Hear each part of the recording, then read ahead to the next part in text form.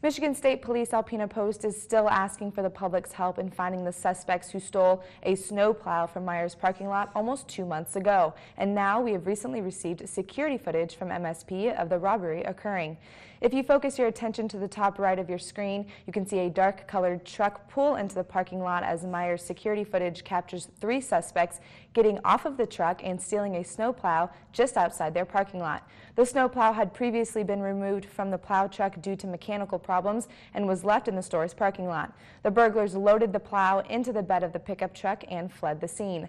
The crime took place on December 30th at approximately 6:35 p.m. and MSP is looking for anyone who has any information regarding the 3 suspects and urging them to call Trooper Fletcher at 989-354-4101.